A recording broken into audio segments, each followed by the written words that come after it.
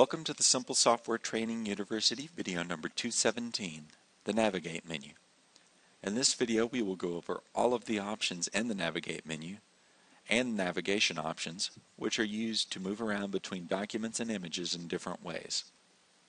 You see in the Navigate menu that all the options are grayed out because you can't navigate between images and documents unless you have a job that's already in the middle of processing. So we'll run a job that I've pre-configured that does some zonal OCR.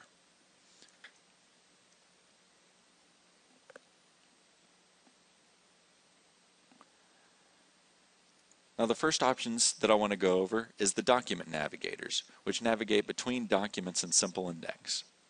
Now you can use the menu options to navigate between documents, which you can see skips to the next document, or you can use the function keys F6 through F9, which you can see here, or you can use the document navigator buttons to navigate. And then you see that I'm navigating between the documents. Now a document in Simple Index can vary. If you're scanning or if you're importing files with the split multi-page files option turned on, each image or one side of a page is a document. But if you're importing images that could be single or multi-page documents and you don't have the split multi-page files turned on, then one document equals one file that's imported. So if we scroll around, we can just scroll between all the documents. Now the page navigators, which you can see here, and just like with the document navigators, you have F2 through F5 and the page navigators here.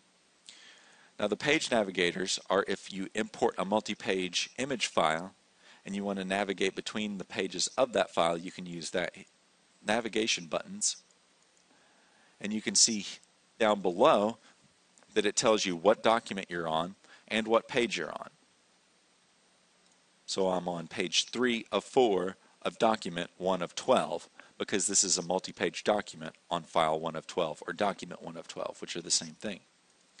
If we scroll around between the documents, we can see which ones are multi-page because the page navigator icons are displayed when you get to a multi-page document.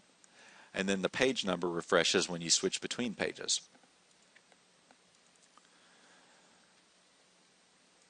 Now the back option in the Navigate menu is if you click a link within a file. So on this particular one, I'm looking at a PDF file that has a link to our website.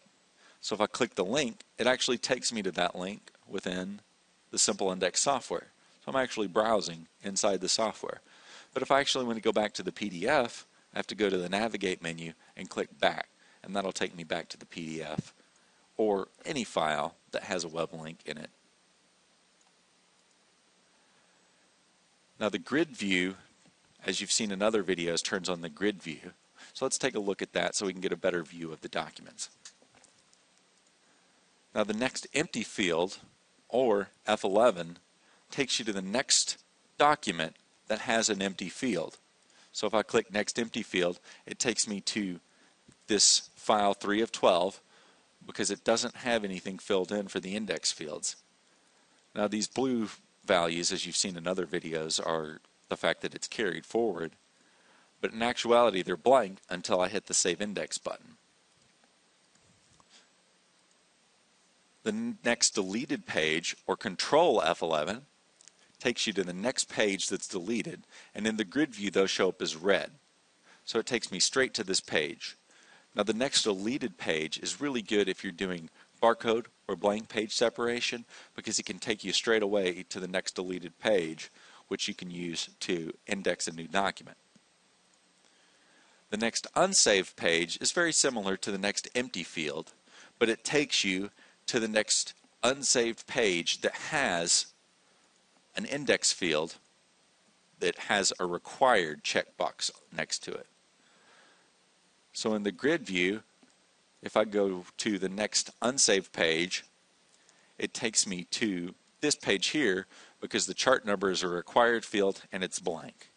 So it's pretty similar to the next empty field, but it's only for fields that have the required checkbox checked.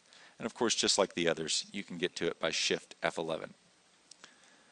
The Jump to document option allows you to pick a specific number document. So if you want to go to the 11th document, you put in 11 and click OK, and it immediately takes you to that document without having to scroll through the grid view or click the document navigator buttons to get to the document that you want.